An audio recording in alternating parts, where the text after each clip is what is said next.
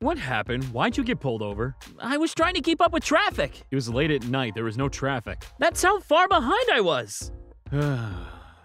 Sometimes it's important to take a moment and kink shame yourself. Okay, is the equipment secure? Check. Weapon loaded? Check. Did you have breakfast? What? That's not on the checklist. I added it because I care about you. No, I didn't have breakfast. Unacceptable. Look in your pocket. Hey, there's little chocolate chips in this. Yeah, I'm not an idiot. I know how to trick you into eating your fiber.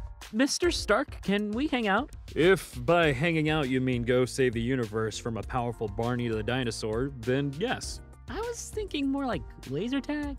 Where's my fucking knife? Dude, there are kids around. Say it nicer, maybe. May I ascertain the whereabouts of my fucking knife? I have a job for you. Give me a name and I'll give you a corpse. Wade, we talked about this. Hi.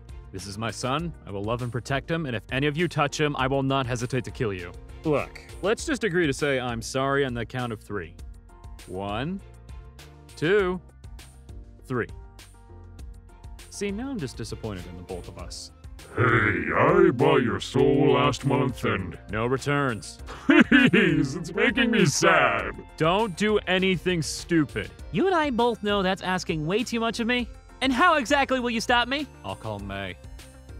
God damn it. You shall all die.